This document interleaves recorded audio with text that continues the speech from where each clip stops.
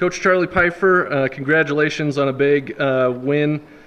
23-16 over Adams State, 16-16 heading into 285s, and then Sammy DeSerreri with the pin. Talk a little bit about the duel and his performance in that last match.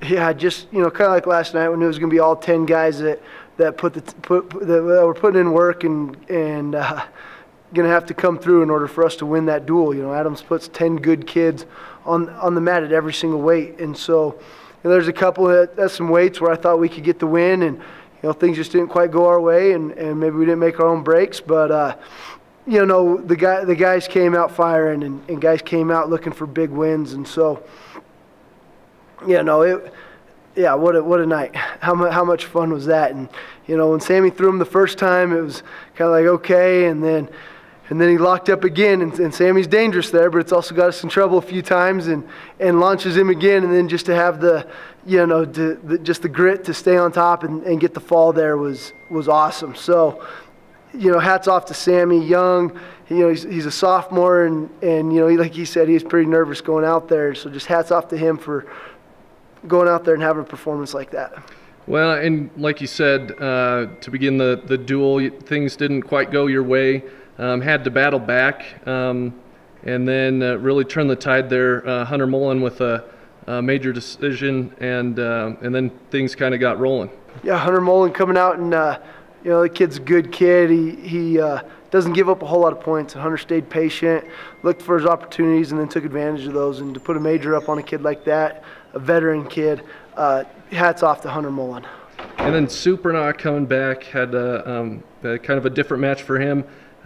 Got a little bloody there, and match had to be paused a couple times, but still battled and came away with a win. Talk about his performance. Yeah, Soup, I think what you've seen the last two nights is why he's ranked #1 in the country. I think he's given up the first takedown both times, and he just stays the course. He stays the course of the whole match, and he stayed the course over the last 5 years, and that's why he's in the position that he's in. And he just wears on guys. They can't handle his pace. He starts to open them up, starts to expose them. Next thing you know, he's widening the gap and big points there.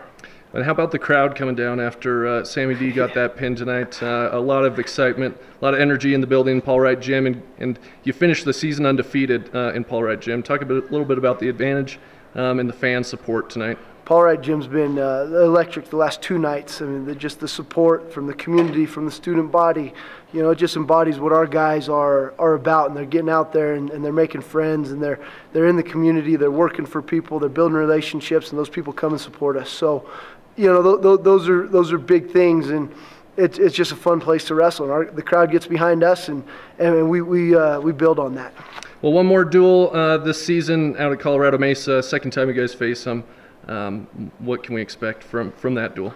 Yeah, Battle in Bronson, huge match. They're tough. They're going to be eyeing for us. They're going to be coming for us, and I think it was kind of a blowout the first time. It won't be that way again. I told our guys, be ready for a war. They're going to come out swinging, and they're going to have the crowd behind them. Those guys are going to be at us and against us, and so that's just something that we're going to have to go out and silence them and get some wins and build on our own momentum. So they're a good team. We're looking forward to it. All right. Well, thanks again, Coach. Congratulations. Thank you.